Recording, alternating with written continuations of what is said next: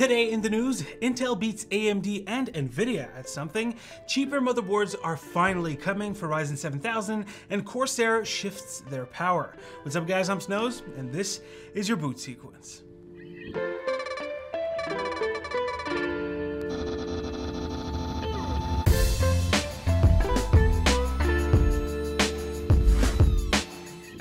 So for the last couple of years, and I think this dates back to like 2020, Microsoft has been teasing some sort of Directstorage API. At first, it was teased with the Xbox Series X and its Velocity architecture, but in that same year, Xbox said that it would also come to PC gaming.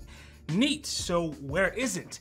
Well, we're kind of still waiting for it. No games support the feature just yet, except for one, which is supposed to come out next week.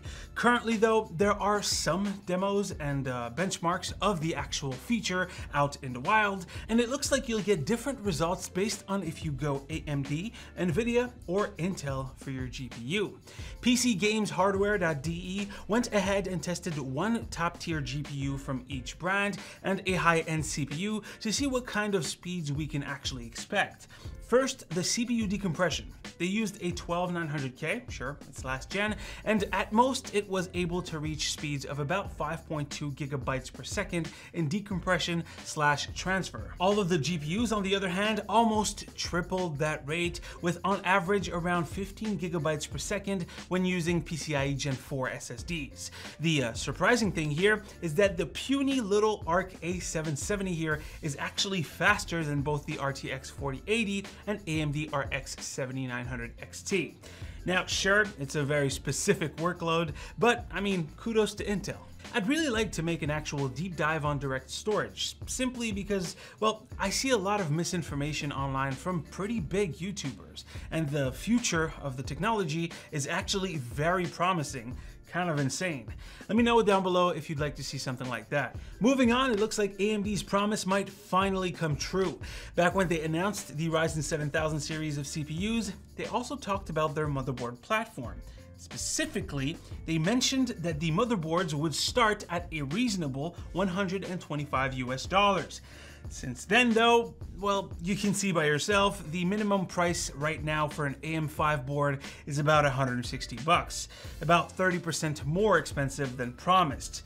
The working theory was simply that we'll have to wait for an A620 board. Well, it's been months and we're finally seeing some proof of their existence. Gigabyte just did an EEC filing and listed 5 different A620 models, and ASUS has a listing for a tough gaming A620M board.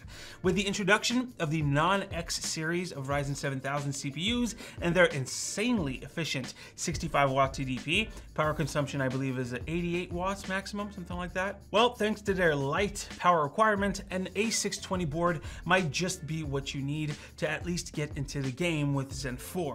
I just hope they don't cut it down too much. PCIe Gen 5 might turn out to be something really cool in the future.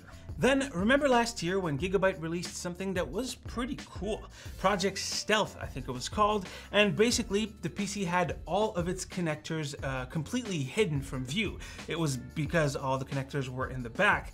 It was definitely a cool idea for a clean PC build, but it was exclusive to their DIY barebones kit, which limits your choices a lot. They only made an RTX 3070 with the Stealth Power connector. They only have an Intel Z690 version, and it's already relatively outdated. And of course, you only had the choice of a Gigabyte case, so your Stealth PC will look like every single other Stealth PC, and in my opinion, the look is kind of dated. In comes ASUS, who created the DIY Ape standard. That way, everyone can make a Stealth PC with relatively good PC case compatibility. Other motherboard manufacturers like MSI and Maxon jumped into the standard with their own DIY Ape motherboards, as you can see here. And case manufacturers like Lee & Lee, Cooler Master, Cougar, Sama, Fantex, and Johnsbo are all stated to be working on compatible cases. And now we got another company moving in to try and change the standards in PC building, and that's Corsair. This information comes from Momomo US over on Twitter, and basically we have a leaked design of an upcoming Shift series of power supplies.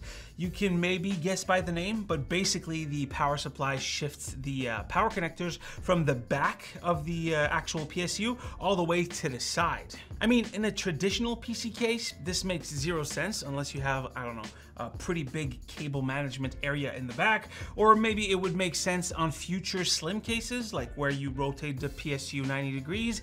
Personally, I don't really see a big purpose here. What do you guys think about that? Let me know down below.